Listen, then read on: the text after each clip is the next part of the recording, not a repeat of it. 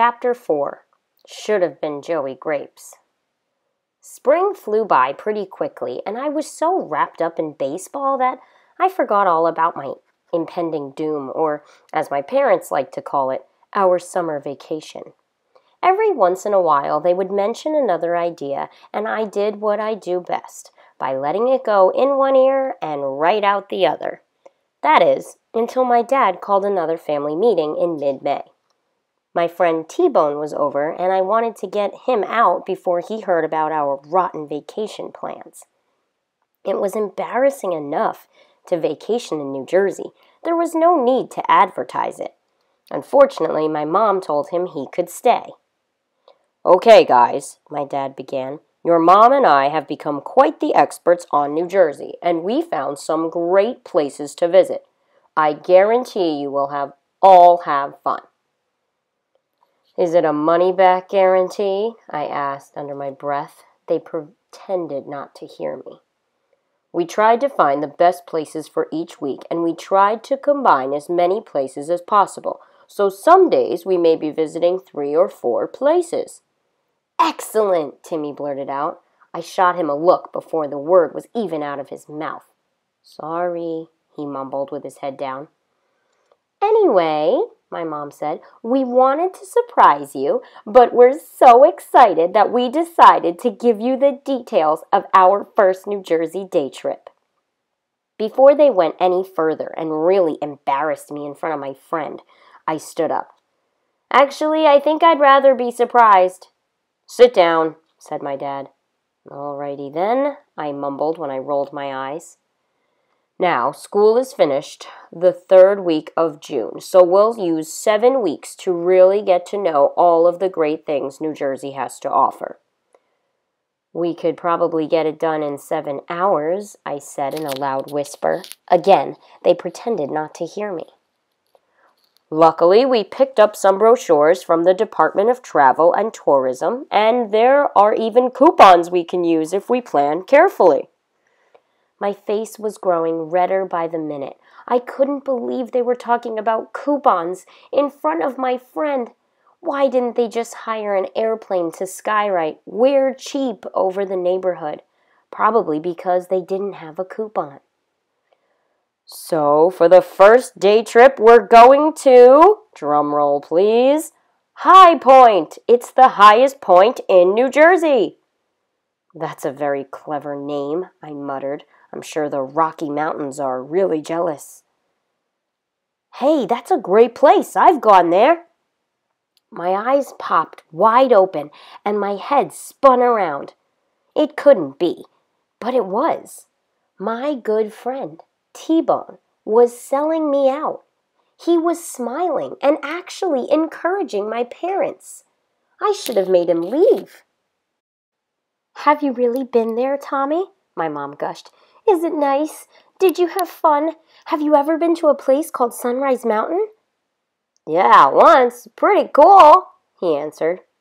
"See," gloated my dad, pointing at T-Bone. "He thought it was cool." "Do they have princesses?" Maggie asked. "I don't think so," T-Bone answered, "but there's a fire museum on the way." "Isn't your mother calling you?" I asked him. "No," he answered, afraid to look at me. "On our first trip," my father continued, "we'll go to Newtown and visit the Fire Museum. Then we'll visit Branchville and have a picnic at Stokes State Forest. Finally, we'll go to the highest point in New Jersey." I looked at my dad's face and could not believe he was so excited. Then again, I couldn't believe T-Bone was so excited either. "What other trips are we taking?" Timmy asked. "Well, your father and I thought that instead of telling you about every trip right now, every Sunday we'll announce the trip for that week. This way, it'll be a surprise." They had to be kidding. There had to be a video camera hidden somewhere. A surprise was usually good, and this was not good. Not good at all. "Are we finished?" I asked. "Actually, no," my dad said slowly, looking at my mom. "Stay here for a second so I can talk to your mother about something." While my parents talked in private, I looked at Timmy, Maggie, and T-Bone. My parents seemed to have lost their minds, and except for Emma, who only worries about having enough juice in her sippy cup, they were all traitors. While we waited, I realized I wasn't even curious about what they were discussing. I was terrified. At this rate, I couldn't even imagine what they were dreaming up. Before I could guess, they returned with their big, goofy smiles. Your mom and I just talked about it, and we think we have a great idea. Yeah! Emma yelled. And it was official. They were all traitors, even baby Emma. This news is really for Nikki, my mom said, looking at me. Daddy and I thought that you might enjoy yourself more if you had a friend on our trips. And since the van seats 7... Her voice trailed off, and she smiled at T-Bone, and then me. I guess she wanted me to jump up and down, but the complete and utter humiliation kept me in my chair. I just stared back. What your mother is trying to say is that we thought you might want to invite Tommy on our day trips. What do you think? What do I think? Were they serious? Now they want to know what I think? For a week, I've broken every child labor law to let them know what I think, and they didn't care. Now they wanted my opinion? I think I hate the whole idea, and I think my friend does not want to be stuck in our goofy van driving all over New Jersey. I'll go, T-Bone said without hesitation. Slowly, I turned my head and tried to make eye contact with him, but he refused to look at me. He stared straight ahead. Wonderful, my mom said.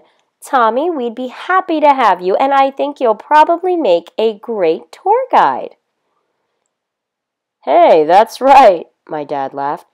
It'll be like going on safari and hiring a native guide to take you around. Yeah, that's exactly what bringing T-Bone on our trips would be like. The only problem was that T-Bone still got lost in our development. By the time school got out in June, the only thing my parents ever talked about were the stupid day trips. It was like New Jersey Palooza. At dinner, in the car, giving Emma a bath. It didn't matter. No matter what the conversation was about, it always came back to the day trips, and it always involved more ideas. Last week, they bought a new digital camera and printer, without a coupon, so that they could make us each a scrapbook. Then my mom decided that Timmy and I should keep a journal because it would be so much fun. The more I thought about it, the more I appreciated not taking a vacation last summer. Even though we unpacked boxes every day, at least I didn't have to write about it. It was the night before the big day, our first day trip in New Jersey, and the elves were all busy. My mom was making lists, my dad was cleaning out the van, and the kids were picking things for the day trip bag, another of their great ideas. Since we would be stuck in the car for hours at a time, each kid got to pick out a book, a quiet game, and a videotape. I decided to call my grandfather instead. Hi, Pop, what's up? Hey, kiddo, he said. All ready for the big trip tomorrow? Are you kidding? No, why do you ask? Because the whole thing stinks. Nikki, do you remember how much you hated the idea of moving last year? Yeah. Well, now look at you. You're happy in New Jersey. You've made new friends. You're on a great baseball team, and you still see me, Graham, and your old friends all of the time. It all worked out, didn't it? What's your point? My point is that sometimes, even though you don't believe it, your parents know what they're doing. Pop, they promised we would go to Florida someday, and instead we're going to New Jersey. And by the way, we already live in New Jersey. It does sound funny when you put it that way, he laughed. Except it's not funny. Nick, I'm willing to bet that you will, once again, be surprised. Your parents told me some of the places on that list, and I know for a fact that you'll have fun. Doubt it, I said. Do an old man a favor and give it a chance. I mean, really give it a chance. Your parents have gone to a lot of trouble and they are so excited." "So you want me to pretend to be excited?" "Pretty much," he answered. "Anyway, you're bringing your friend Tommy, aren't you?" "That's another thing," I complained. "Why should my friend have to suffer?" "According to your parents, he wants to go with you." "Yeah, Pop," I said as I hung up. "But if anyone should be forced to sit through day trips, it shouldn't have to be an innocent guy like him." "It should have been Joey Grapes."